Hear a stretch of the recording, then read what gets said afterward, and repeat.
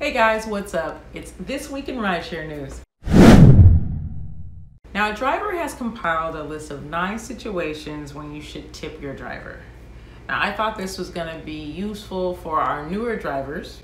You're welcome. Just to establish the line drawn between what you are supposed to do as a rideshare driver and what's kind of expected of you, which means you're going above and beyond that level of service. And believe me, there's a broad line there. So let's figure that out. He says you should tip if your driver helps you with your luggage or lots of groceries, if you bring a pet along for the ride with you, if your passenger rating is low, you should. If your driver is genuinely a nice person, the car is exceptionally clean, because I've been in some really smelly vehicles, if you're on a long ride or your drop-off is in a rural area, if you're making a stop that lasts more than a couple of minutes, if your group is rowdy, obnoxious, drunk, and if you tell your driver, I will tip in the app. Now, I know a lot of riders watch this channel, so if any of these tips are new to you, please make the appropriate adjustments, start tipping, and share this newfound revelation with your friends. We'd really appreciate that. So have you noticed that as time goes on that Uber and Lyft are becoming more similar?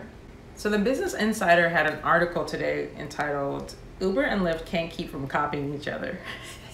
And I've noticed this too, especially since it's my job to know what's going on with these app updates and then have to report it to you guys. So it gets a little weird. Like, for instance, last week Lyft announced this driver reward program that looked very similar to Uber's. And a few weeks back, both Uber and Lyft released a suite of security features for their riders in response to the sexual assault allegations and everything.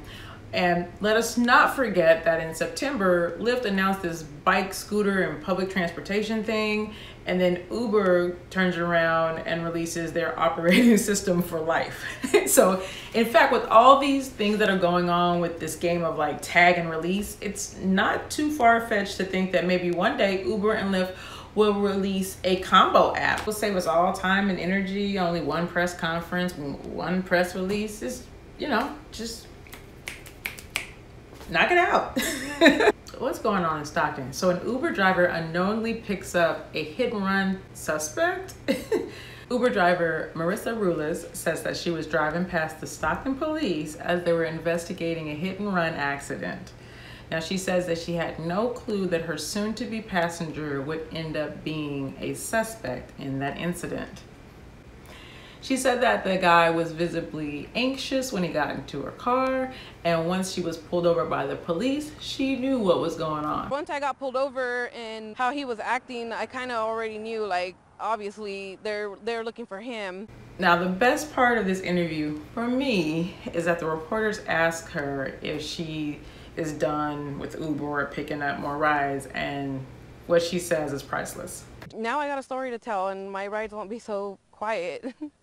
I don't know about you guys, but I don't want no more stories. I don't want any more tales. I don't want any more nightmares. I just want everything to be the way it's supposed to be.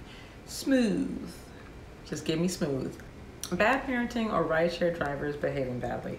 A father complained about a Lyft driver dropping his daughter off in the wrong location this week.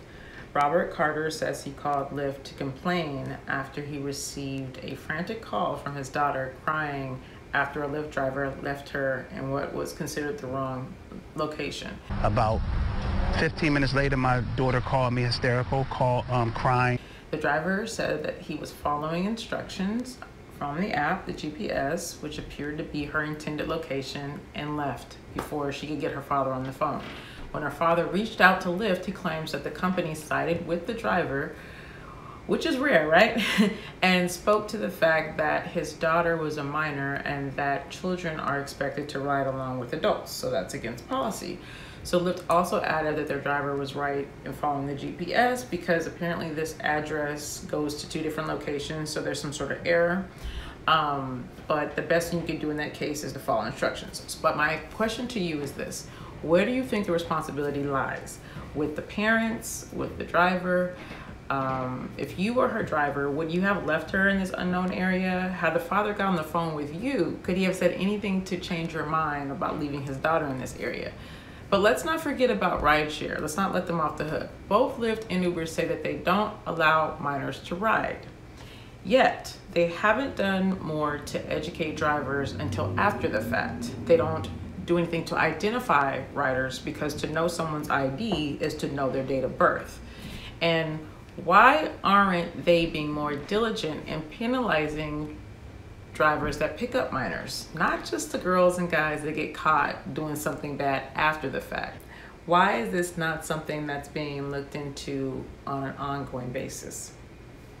To add, I read another story about a family filing a wrongful death suit against Lyft and other parties for contributing to the death of their daughter.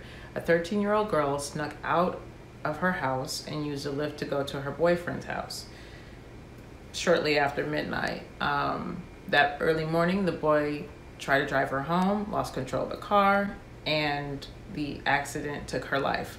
The family's attorney had this to say. I believe it's unreasonable for a driver of a company to pick up a 13-year-old girl after midnight, no questions asked, without checking ID, without getting parental consent, driving her several miles and leaving her in an unknown destination. Lyft's policy said they won't transport a rider under 18 without an adult. And Corinna's family is also suing the driver that violated that policy. Obviously, I can agree to an extent. If this child wasn't be able to get a Lyft, she probably would be alive today. And it doesn't make a lot of sense to me why anybody would carry a 13-year-old girl after midnight to any location without any adult in sight. It just sounds crazy to me. And when you're dismissive and just thinking about the ride and you don't care about policies, this is how one small indiscretion can turn into a huge problem. And I don't think it's really clear that you can say that it's bad parents, rideshare is not accountable. I really don't know the answer to that, but I know that we're gonna keep having these conversations as more, horrible things happen to our children if we're putting them in rideshare, putting them with strangers, and not taking accountability of what happens to them after the fact. Parents, nervous yet? I know I am. So many of us parents do it. Your teen needs a ride, you can't get there, so you order them a rideshare. The responsibility lies at home, starts at home. If you like this video, please give it a thumbs up. If you're not a subscriber of this channel, please do so. There's a lot of great creators here creating content for you. My name is Cecily. I also have my own channel called Drive Girl Drive, where I talk about same stuff, rideshare, gig economy, and starting your own business. Great to see you. Hope you have a wonderful weekend, and I'll see you here next week. Same time, same place. Holler at your girl. Bye.